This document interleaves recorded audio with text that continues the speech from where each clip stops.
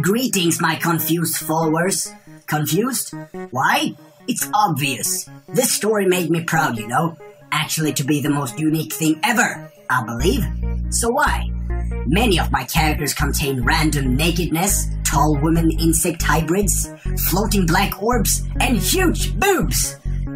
Cause I've been a lot confused during the time I made this story, like I make a pretty girl mostly to drool over.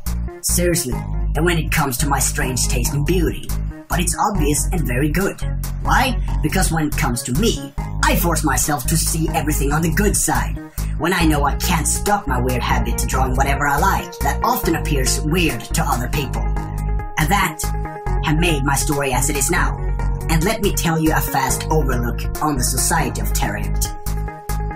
All the humanoids in my story, like those in my character brief, have beauty, because in ancient time, Terrahypt have decided to have women to be superior, unlike on Earth, where males often were above everything. For example, that in barbaric times on Earth, males could do whatever they want with women, basically. But in that time, when women had the power on Terrahypt, they made everything fair, civilized, and never rejected feelings and sympathy.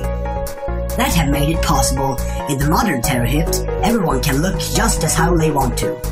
But covering the bottom was obvious.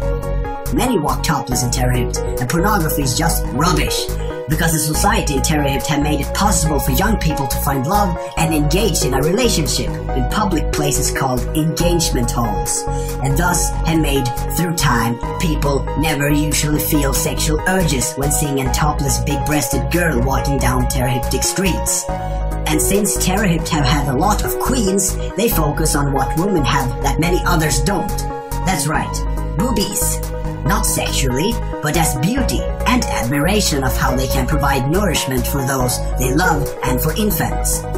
On Terrahypt, modern and high technology enables people to enhance their beauty considerably, realistic and without plastic surgery. And since many can reach up to 1,000 years old, and even further, probably even infinitely long, which is being caused by the radiation from the center of Terrahypt that acts like an antioxidant, which have caused a lot of people to look pretty young on Terrahypt when they're like, I don't know, 70 to 100 years old. And there you have a taste on how different an alien world can be when it just needs patience and the daring will to do a story out of it.